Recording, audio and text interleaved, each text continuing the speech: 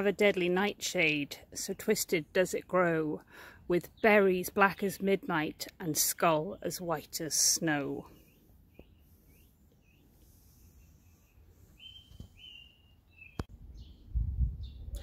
Hi folks, we are in a friend of mine's garden today to talk about poison plants. So we're going to talk about some of our nightshades, our native British plants, and I'll show you around the garden and we'll go through some of the different ones we can find. So first off, we've got our monk's hood. So this is Aconitum napellum. Now this is often confused with wolfsbane, and you'll often see the two names kind of get mixed up with different plants. Now, wolfsbane is in the same family of plants, but it's the smaller flowers, and the flowers are yellow, and it's much more poisonous, although this is very poisonous in itself. Now, the monk's hood name comes because you can see they've got this like hooded lip on them, so it looks like a monk's hood. And you'll find these in cottage gardens and in sort of stately homes and things like that. The leaves, if you look at them, they look very similar to the leaves you would find on something like buttercups, and that's because they're from the same family of plants, the Ranunculi family. And although this plant is incredibly poisonous, we do use it in herbal medicine, and it's used to treat neuralgic pain, and often used as well to treat coughs and colds. Now, there's lots of other herbs to treat coughs and colds, so I think that probably you would use this in coughs and colds or fevers that are really sticky and really hard to get rid of, you know, when you've used everything else. Now, the stories go that people used to dip arrows into the monk's hood and the wolfsbane to use for hunting. Now, you're not going to hurt yourself by touching the plant or anything like that, but obviously if you do grow it, the roots in particular are very poisonous, so make sure you use gloves.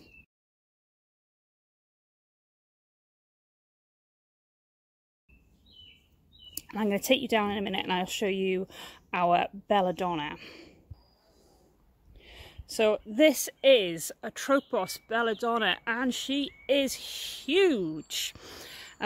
And this plant is not very common actually in this part of the country. It tends to only grow in Britain in the southern parts of the country, so down Cornwall, Devon, that sort of place. And a lot of people tend to get it mixed up with other nightshades like woody nightshade or black nightshades, and if I can find some I will show you those. But one of the ways to tell them apart is belladonna has got these bell-shaped flowers, and as you can see is absolutely massive, whereas things like black nightshade and woody nightshade are much smaller. Woody nightshade is also a climbing plant. This, when it gets the berries on it, they are round and they're really black and shiny, and they have a star-shaped calyx behind them. Now, this plant is named after Atropos, the Greek fate, the cutter of cords, and obviously very poisonous, but it has been used in herbal medicine for years, and people used to put this in eye drops to dilate the pupils, and the name belladonna actually comes from the words beautiful lady, because ladies would use these eye drops to make them look more appealing, apparently. Now, magically, any of these herbs, they're known as the hexing herbs, or baneful herbs, so used in our hexing magic. But belladonna, I find, is really good for cutting toxic relationships or cutting cords with things that you don't need anymore, so toxic habits and things like that. So it's a really good plant to get to know.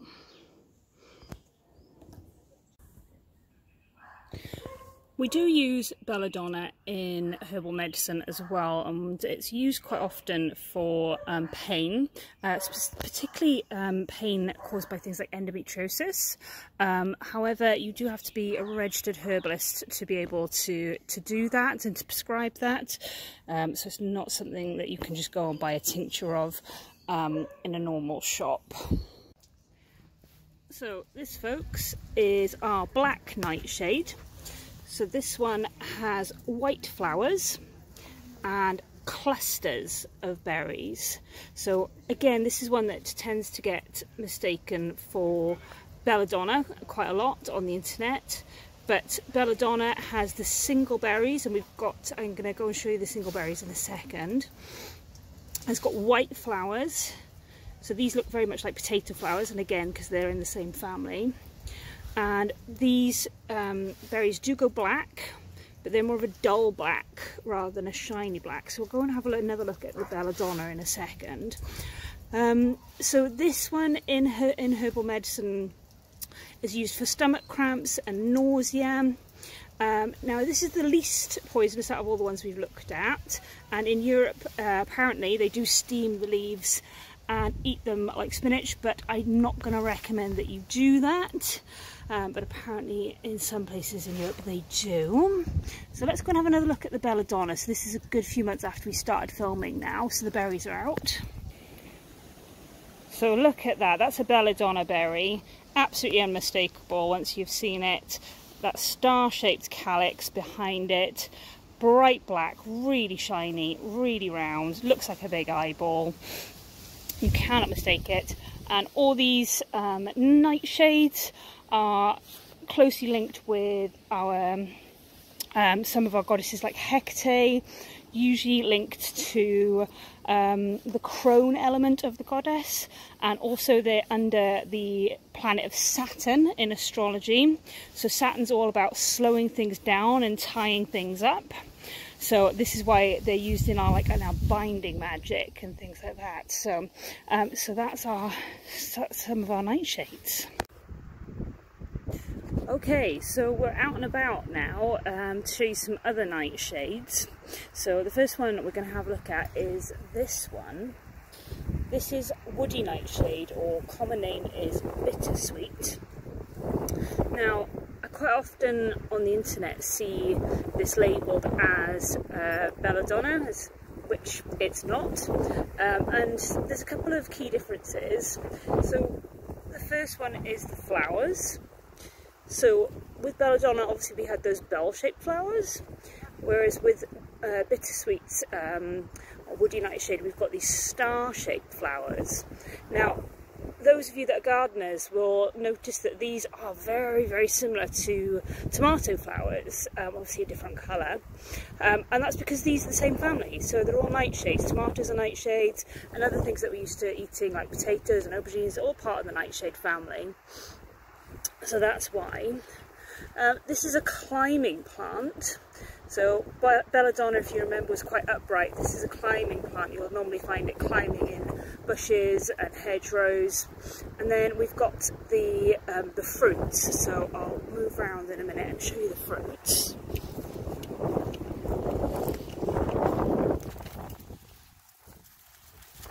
So these kind of look a bit tomatoey, don't they? So these fruits are more sort of oval shaped, whereas if you remember with the belladonna was really round, and these are not, these don't go black. So remember, belladonna had those really black shiny berries. These ones go various shades between green, orange and red. Okay, so those are some of the key differences. So this one it is poisonous, but it's not deadly poisonous, but I still wouldn't chance a nibble on it. It's used in protective magic quite a lot, so people would weave these into charms and put them on doors, especially cattle doors, to keep away the evil eye and to keep away evil witches from cursing their cattle. And in medicinal uses, it is used in medicinal herbalism. to treat skin conditions, so acne, eczema, and other skin conditions as well. So that is our woody nightshade, our bittersweet. So I'm just going to quickly show you this one. This is what's called Enchanter's Nightshade. Now this isn't actually a nightshade at all, but it grows, the reason it's called that is because it grows alongside pathways. So, and apparently it glows in the dark slightly. So people used to believe that it was put there by the fairies to show the way home. So that's your Enchanter's Nightshade. Hi folks, so we're back at home now in front of my rather extensive bookcase. So I'm going to recommend a couple of books to you on poison plants, just to finish off. There's loads out there. There's loads of different plants you can find, books you can find out there on poison plants. So definitely have a little search. I can put some more links in the comments as well if any of you are interested. But there's two I'm going to talk about today. So let me just grab the first one. So this one is called Poison Prescriptions. It's by the Seed Sisters. It's a really fabulous book with some really good illustrations in it, and it talks all about the history, the folklore of our native poison plants, as well as some ways to use them as well. And then the other one that I'm going to talk about is this one. So this is The Poison Herbal by Kobe Michael. Kobe is really knowledgeable and also has a fantastic website. He does talks, he's got a Patreon where he will share recipes and other stuff. So really knowledgeable, really worth checking out his website and his social media. So these are books that you can have a read of to learn a little bit more about poison plants if you want to. There's others out there as well. I'll drop some links in the comments, and if you're interested as well, just pop me a message. I hope you enjoyed today, and I'll see you on the next one.